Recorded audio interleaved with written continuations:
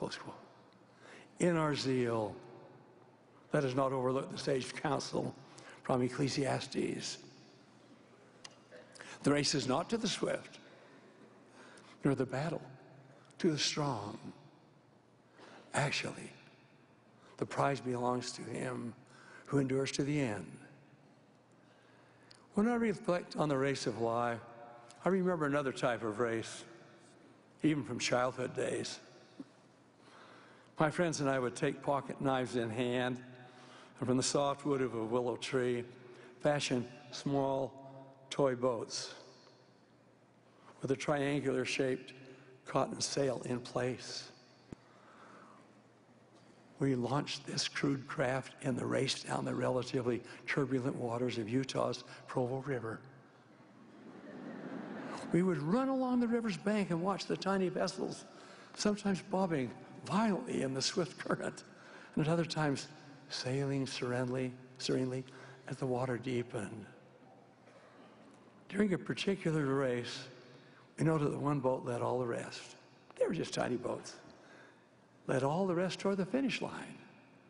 Suddenly, the current carried it too close to a large whirlpool, and the boat heaved to its side and capsized. It was carried, unable to make its way back into the main current. At last, it came to an uneasy rest amid the flotsam and jetsam that surrounded it, held fast by the tentacles of the grasping green moss. The toy boats of childhood had no keel for stability, no rudder to provide direction, and no source of power. Inevitably, their destination was downstream, the path of least resistance. Unlike toy boats, we have been provided divine attributes to guide our journey. We enter mortality not to float with the moving currents of life, but with the power to think, to reason, and to achieve. Our Heavenly Father did not launch us on our eternal voyage without providing the means whereby we could receive from Him guidance to ensure our safe return. I speak of prayer. I speak too of the whisperings from that still small voice. And I do not overlook the Holy Scriptures, which contain the word of the Lord and the words of the prophets provided to us to help us successfully cross the finish line. At some period in our mortal mission,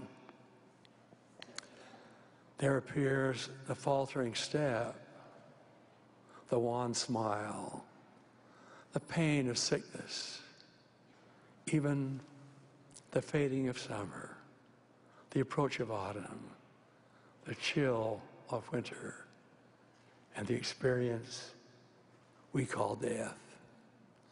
Every thoughtful person has asked himself the question best phrased by Job of old: if a man die, shall he live again?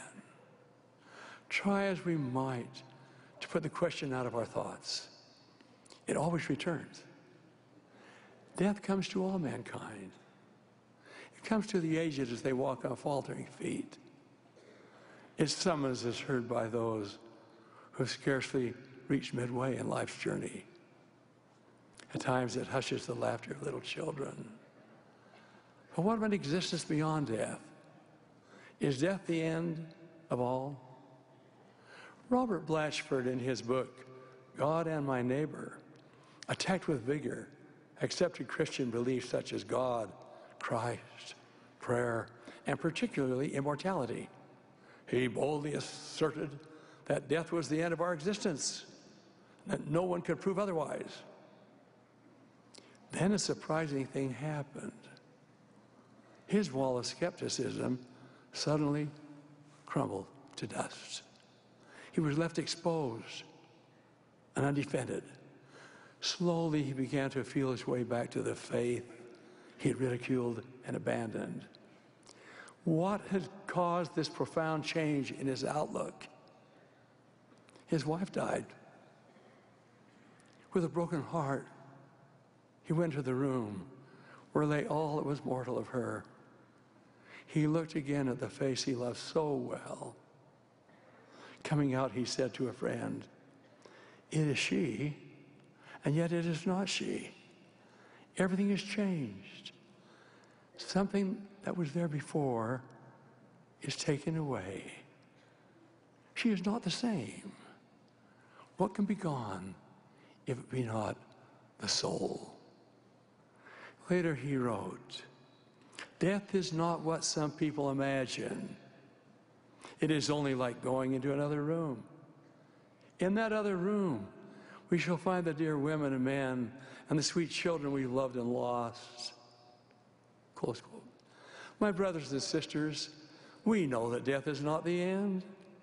This truth has been taught by living prophets throughout the ages. It is also found in our Holy Scriptures. In the Book of Mormon, we read specific and comforting words.